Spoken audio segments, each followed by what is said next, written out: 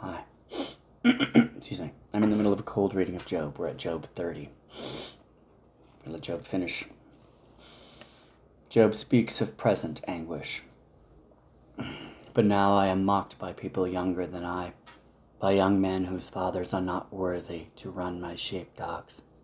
A lot of good they are to me, these worn-out wretches, those worn-out wretches.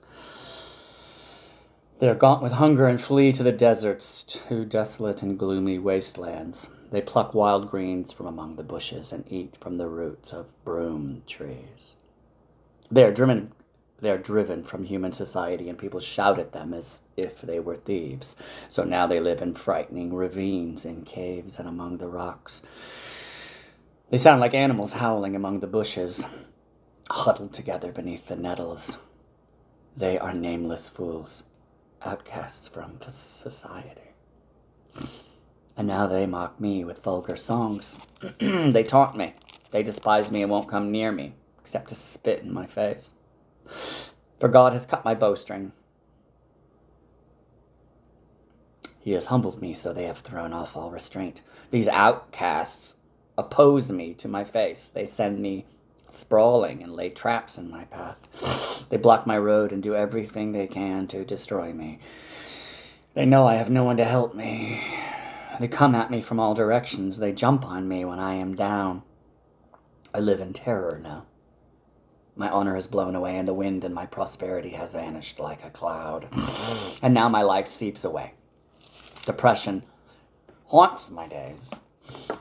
At night my bones are filled with pain, which gnaws at me relentlessly.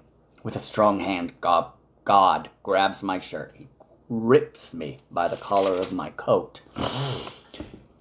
He has thrown me into the mud. I am nothing more than dust and ashes.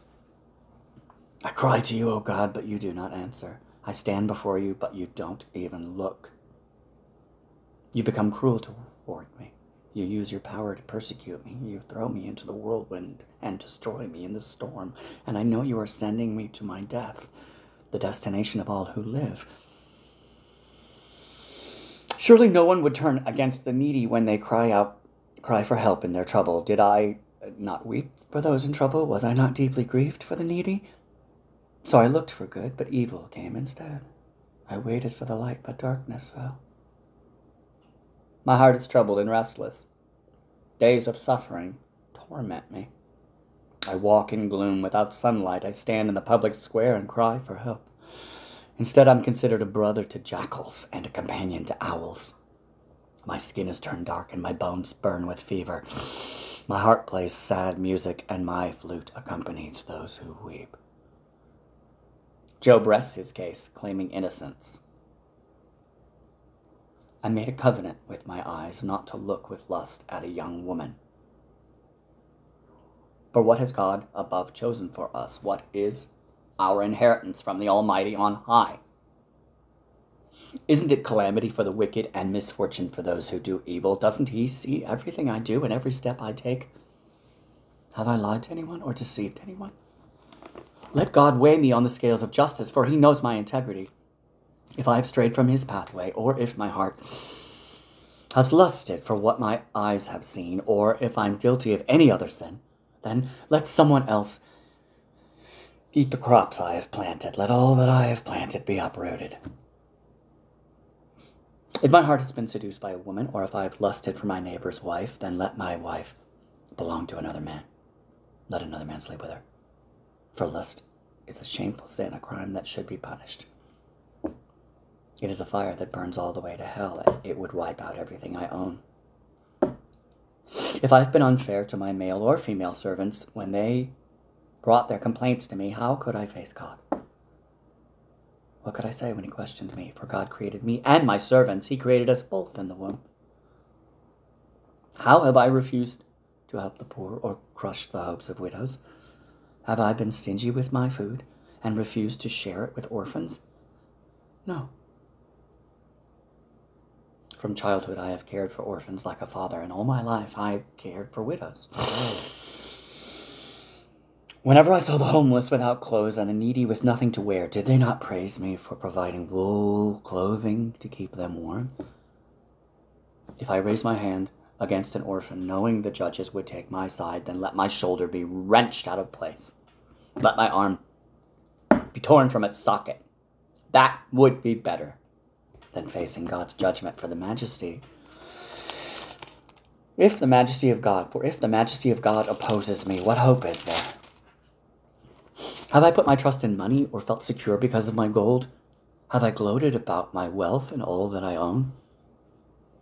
Have I looked at the sun shining in the skies or the moon walking down its silver pathway and been secretly enticed in my heart to throw kisses at them in worship?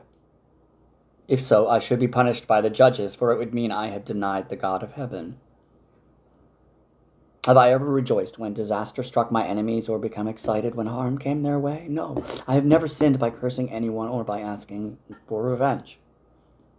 My servants have never said, "He let others go hungry." I've never turned away a stranger, but have opened my doors to everyone. Have I tried to hide my sins like other people do, concealing my guilt in my heart? Have I feared the crowd or the contempt of the masses so that I kept quiet and stayed indoors? If only someone would listen, eh? Look, I will sign my name to my defense. Let the Almighty answer me. Let my accuser write out the charges against me. I will face the accusation proudly. I will wear it like a crown. For I would tell him exactly what I've done. I would come before him like a prince. If my land accuses me and all its furrows cry out together, or if I have stolen its crops or murdered its owners, then let thistles grow on that land instead of wheat, and weeds instead of barley. Job's words are ended.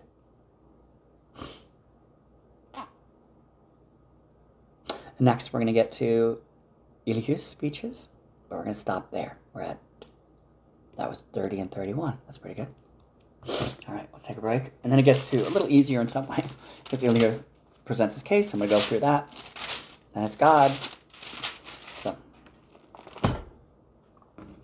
thank you for joining me. God bless your day.